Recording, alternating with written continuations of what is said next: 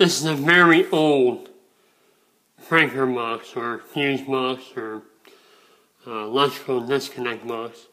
You can see the main service lines up high here, and they kind of went into these connections here. And when you wanted to turn it on, you would throw the switch up, and that would power both sides of the circuit. Now, both sides of these are hot. There's no white here, I believe. And this was a 120 volt system. So I am kind of at 240. I'm a little confused on that, but you can see these copper jumpers.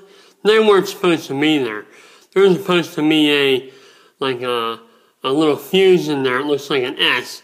It's made of some kind of soft metal. And that actually what breaks when you have an overload. But to disconnect everything, you just pull that down. So everything's pretty much correct in here, except for the fuses. Those pieces of copper, they're not it.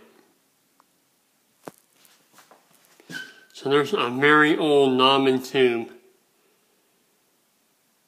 disconnect box.